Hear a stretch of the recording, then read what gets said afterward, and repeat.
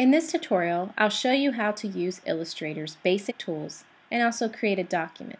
The first thing you want to do is open up Illustrator. So we're going to go to the Applications folder and find our program. We're using CS5 on a Mac for this tutorial. I'm going to go to File, New, and I'm going to create a new document. So what I want to think about is, am I designing for print, for web, for a mobile device, or video? Each of these has different types of sizes. So for example, if we're designing something for a website, it actually gives popular website screens and displays. If we're designing something for mobile devices, it also gives popular mobile device display sizes. In our case, we're designing for print, and at the end we'll save for web for a web document. The other thing you want to consider is the size of your document. We're going to work in letter size, but there's other choices as well. Units is the type of measurements that you use when you're designing. For print, usually you work in picas or inches. I've never worked in points, and I've never worked in millimeters or centimeters. When I design for the web, you do work in pixels, and that's very popular for web design. So we're going to stick with inches for this project. This is portrait or landscape mode for your paper, and we're working in CMYK since it's for print. One thing I like to do before I begin anything is I like to save my file. So I'm going to go to File, Save, and I'm going to save this on my desktop. I also like to create project folders so that I have everything in one place. I'm going to call it my last name .logo. I tend to name things all lowercase, and I put dots between words. This comes from my days of slugging stories for the web. I'm going to hit Create, and I'm also going to slug my document. And I usually call it the same thing. And I'll hit Save, and then OK. And notice that my document is right here on my desktop inside my folder. In this tutorial, I'll show you how to use the tools and panels and color as we go along. One of the first things I like to do before even getting started is I like to show my rulers. Rulers are used so that you can use guide rules when you're designing, and I'll show you what I mean. If you go to View, Rulers, Show Rulers, this shows you your rulers on your top and left-hand side. Now we can begin. To give you some background on my project, I'm designing a logo for a hypothetical restaurant called Purple Cafe that opens next year. So for my logo, I need to write the words Purple Cafe.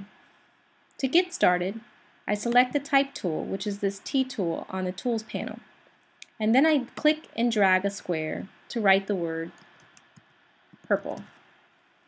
Now, I don't necessarily want to use this font for that word, so I'm going to click on the font and come over here to my Characters palette and change the font. Now, if your Characters palette is not showing up, you can go to Window, down to Type, and over to Character.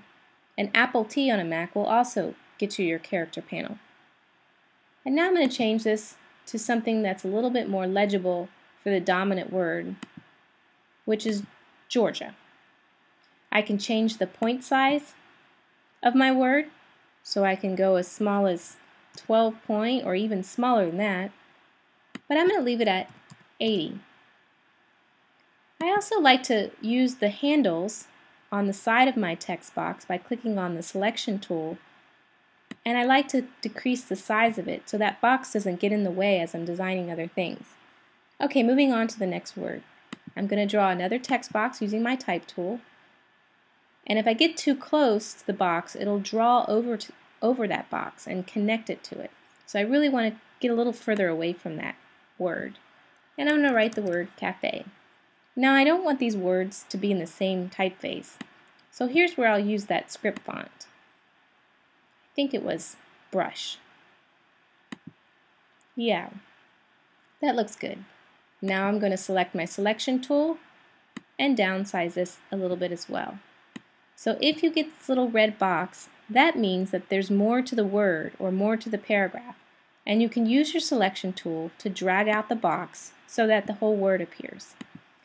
Now I'll just place this word next to my purple word.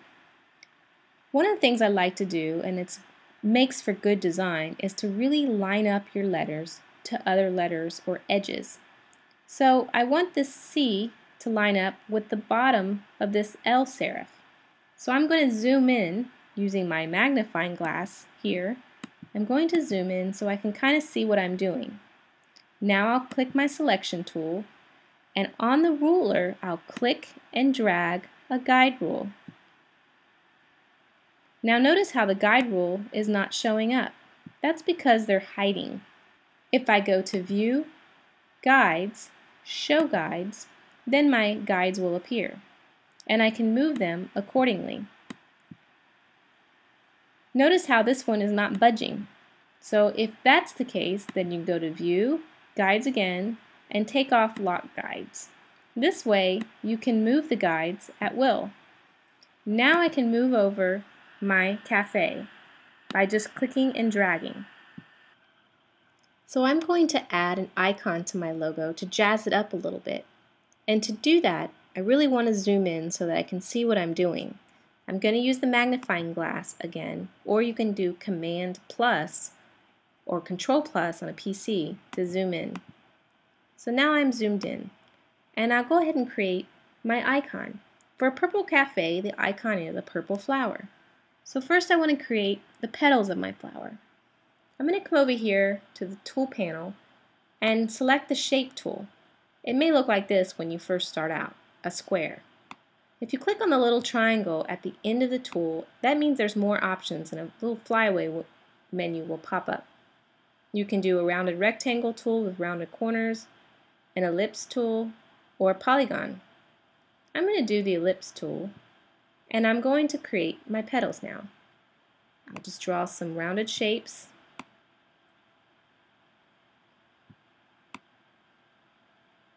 And of course these aren't perfect, but it's a start. And these are the petals of my flower.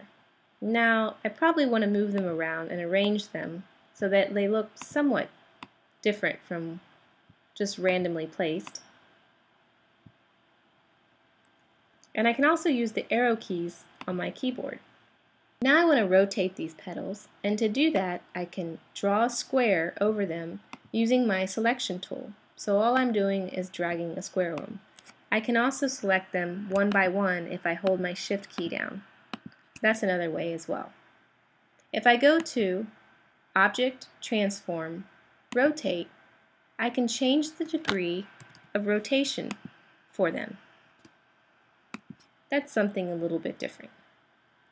Another way to rotate these petals is by doing the rotation from the tool panel. So if I click on this, I could come over here and rotate my flowers that way as well.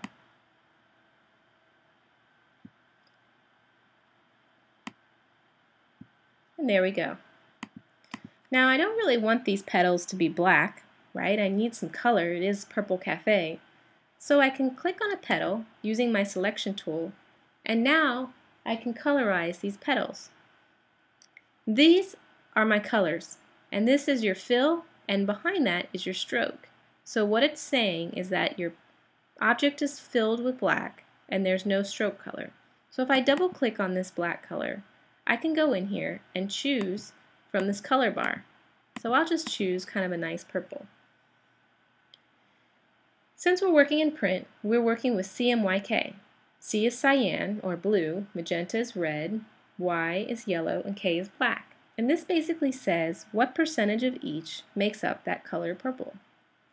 You can also look at this hexadecimal number that's made of 6 characters. I'm going to copy this because I'm going to use it in the next step. I can hit OK, and there's my purple petal. If I want to make all of these purple, I can hold down my Shift key and grab them all. I can come over here to the black and paste in my number, and there they're all purple. I'm going to undo Command Z so I can show you another way to make these petals a color. I can click on one of the petals and use my eyedrop tool and select the purple, and it will change to the purple of that petal.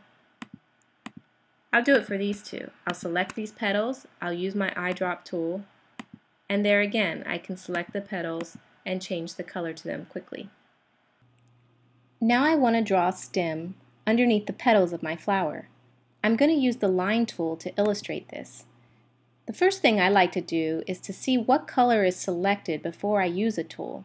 And in this case, the black for the stroke is selected. This is kind of the default for lines. I can change the color, however, by just clicking on that black stroke square and using the color picker to pick a choice. So if I wanted to make it green, I could select green. Real quickly, I wanted to talk about this only web colors. If you're designing for the web, some web designers still use these only web colors. This goes back to the day when computers could only show so many colors on its display on both Macs and PCs. We are no longer at that stage anymore. Computers can read multitude of colors. So you can still use this, and some designers still do, because it actually limits your choices of colors and they like that. Or you can use the color picker. So I'm going to keep my stem black, so I'm going to hit cancel. Now I want to use the line tool to draw the stem on my flower. If I click on the line tool and then click and drag, I can draw a stem for the flower and also change the stroke using my options panel at the top. I'm not really liking the way this looks, so I'm going to delete the line and try a straight line and see if that makes a difference. I'm going to simply grab the line tool, hold down the shift key, and draw a line. That's how you draw straight lines in Illustrator, by holding the shift key down.